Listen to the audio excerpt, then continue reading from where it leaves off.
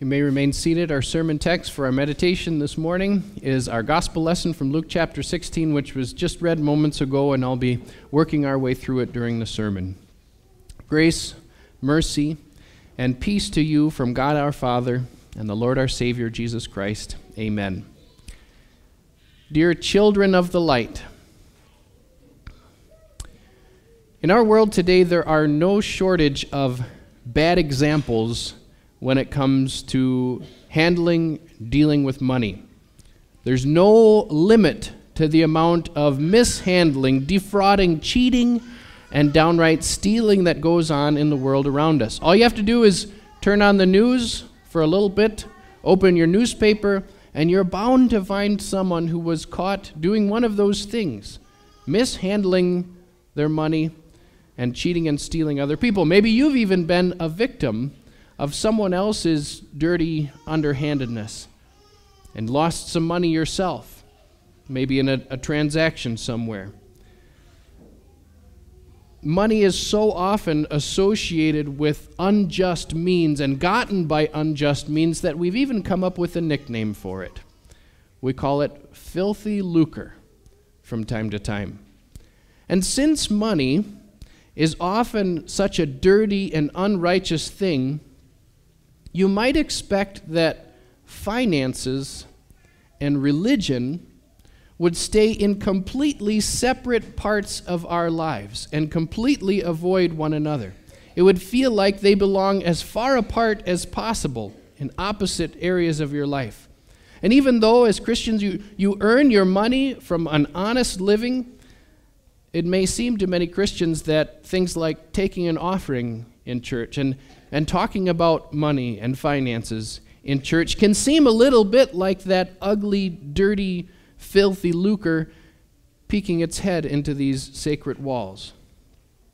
But Jesus makes it very clear, here and in other parts of God's Word as well, that faith and finances are very closely related to each other. In fact, the way that we use our money, the way that we use all of our blessings that God gives to us has a direct effect on our faith and our salvation.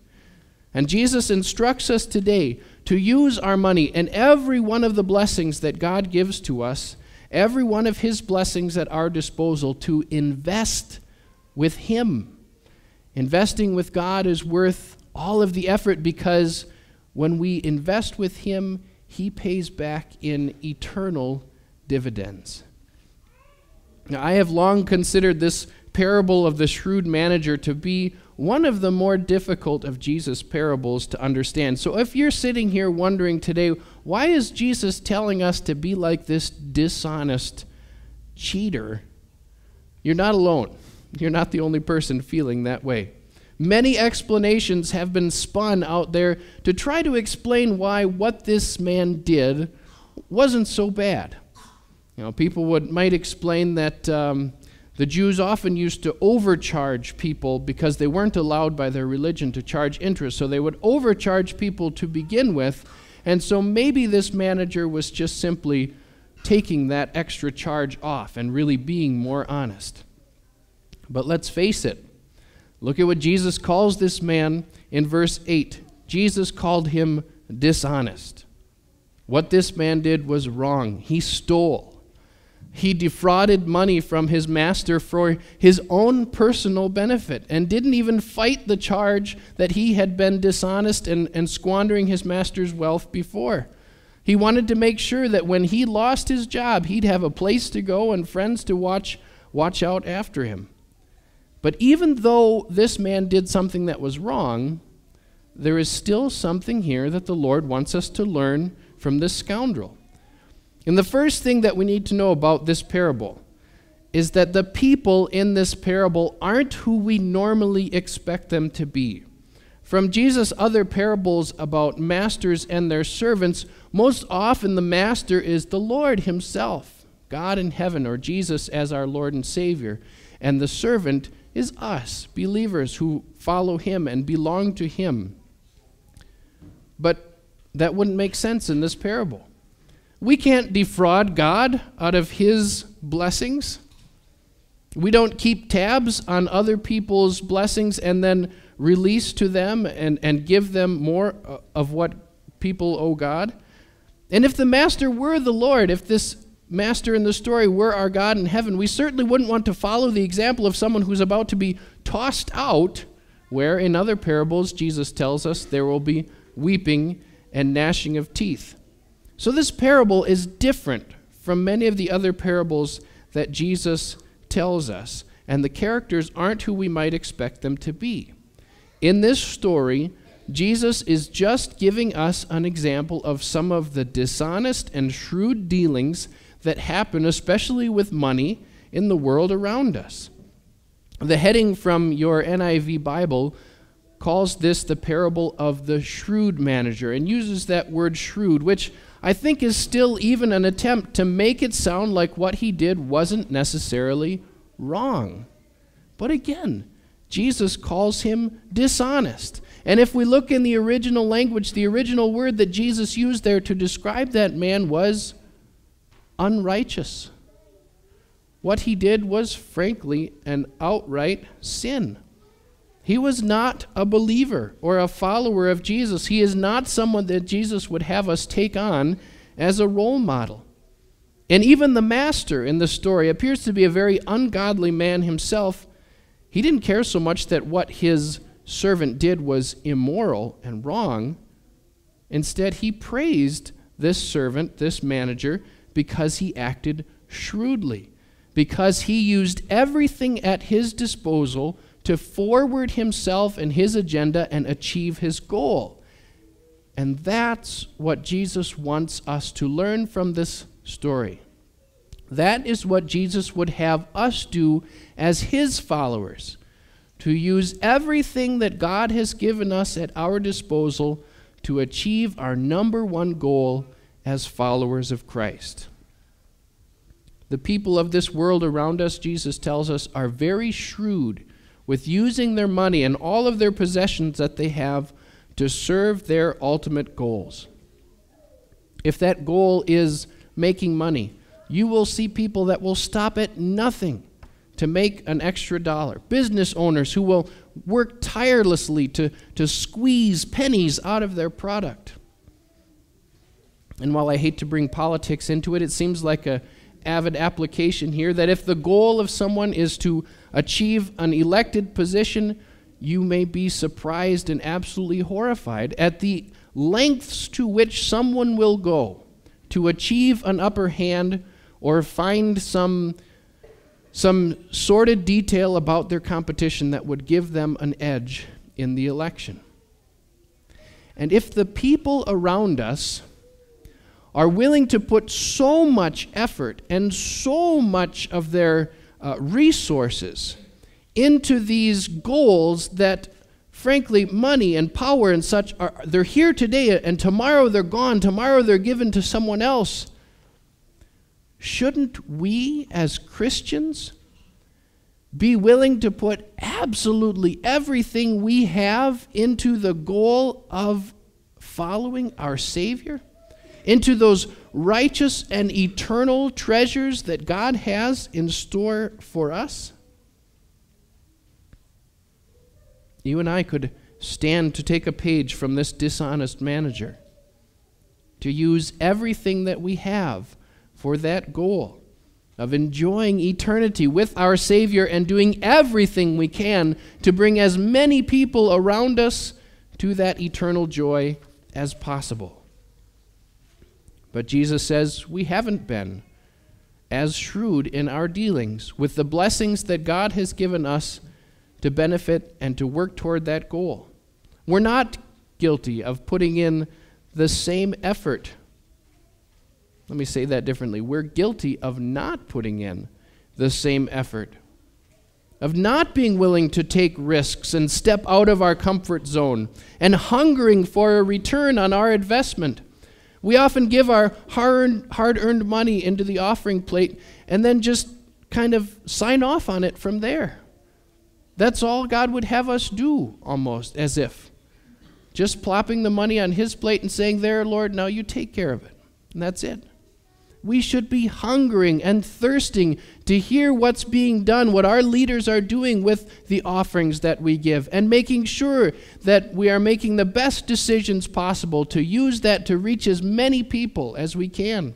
We should be hungering and thirsting to hear about God's work that's going on in your name, with your own offerings that you gave to the Lord as a gift to Him in places like Cameroon and Malawi and Hong Kong and all of the blessings that God is pouring out there. We should be hungering and thirsting, but so often we're apathetic and we sit back and feel like we've done our share. What more is there for us to do? In our world around us, there are plenty of opportunities, places for us to pray about, like the new mission starts that our church has started up in places like Texas and Colorado and South Carolina. And in our own community, right here in our own area and in our congregation, we should be as thrifty and shrewd as the world around us to make the most of every penny that God blesses us with and every day of our lives that He gives to us, so that the gospel can be proclaimed as broadly and freely as possible. Now, of course, we can't use our money or any of the other blessings that God has given us to buy eternity for us or for anyone else. No price that we could ever pile up would ever amount to what it cost to bring one sinner to heaven, let alone you or me. And not only that, but your way has already been paid for, 100%. Not with gold or silver, but with the precious blood of Jesus Christ, your Savior, the Lamb, without blemish or defect. Because of Him, your home in heaven is guaranteed. Eternal dwellings are being prepared for you in heaven right now. Jesus tells us, I go there to prepare a place for you. Without any down payment, without any monthly mortgage or closing costs, indeed without any effort on your own part, you have in your name a perfect home in heaven awaiting for your arrival. But just because your eternity is already bought and paid for, that doesn't mean that the eternal blessings that you have become worthless. First of all, God tells us that these are blessings He gives to us to take care of us, to provide for our needs and the needs of our family. Paul says in 2 Corinthians chapter 9 that God will fill our lives with great blessings so that we have everything that we need. He provides a roof over your head by giving you money or a family who helps to pay for it. He gives you skills and abilities that you can use for gainful employment so that you can buy the food that you need, the clothes that you need to wear, and gas for your car. But He also promises that He will give us more than that, more than what we need to care for ourselves. Paul goes on to say, you will be made rich in every way so that you can be generous on every occasion, and your generosity will result in thanksgiving to God. God pours out His blessings on us with a purpose, so that we take those blessings that He has given to us, and we invest them back with Him, so that He will bring about blessings that last for us for eternity. We have a new purpose, a purpose that people around us who don't know Jesus as their Savior would not know and understand. They may think that you're crazy for giving your hard-earned blessings to someone else and giving them back to the Lord and investing with Him. They don't see the return on the investment that you and I have been given. You and I have a new purpose in life. There's a man named David Blanchard. He's been called one of the most ingenious thieves ever. And he had just this knack, a skill, to be able to walk into a secure place and figure out where the loopholes in that security system were. He pulled off heists during his time that would have put Mission Impossible to shame. I mean, spending months staking out a bank as it was being built, and sifting through the security system to find its weaknesses, and even going so far as to parachute down into a guarded compound to steal a loot and make off with it. From 1998 to 2007, David Blanchard eluded the cops, eluded all the authorities. Most of his thefts were small enough that nobody was really going to pursue him that hard. But he ended up amassing millions of dollars worth of cash and other stolen goods. Finally, his luck ran out, and the cops caught up to him. And when they were interrogating him, David Blanchard had a bit of a change of heart.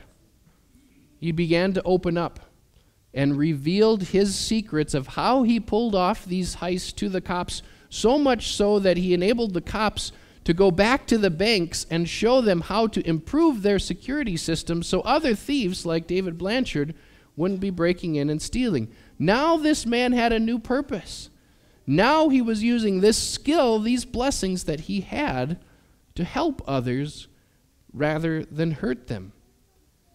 You and I have been given talents and abilities and blessings that God has given us to serve a purpose. Before we knew God as our Lord and Savior, the only purpose that we had was ourselves. The only one we wanted to serve was ourselves and those who love us. But now, through our Savior's death on the cross and faith in our hearts, God has given us new life and new purposes to use to put these gifts and blessings to work. We don't lay them aside because of God's great promises to us. We make use of them more and more because of the important goal we have to serve our new great and glorious purpose, to share this good news with others so that they may enjoy the blessedness with us of our eternal home.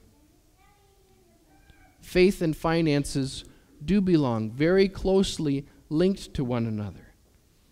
Jesus tells us that one of them will always serve the other.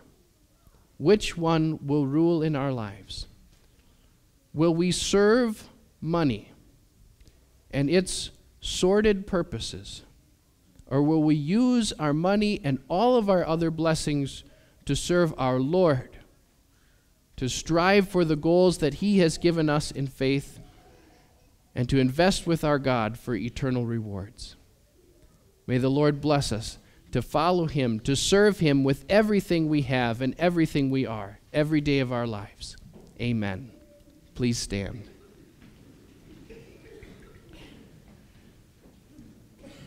To God, the blessed and only ruler, the King of kings and Lord of lords, who alone is immortal and lives in inapproachable light, to Him be honor and glory forever and ever.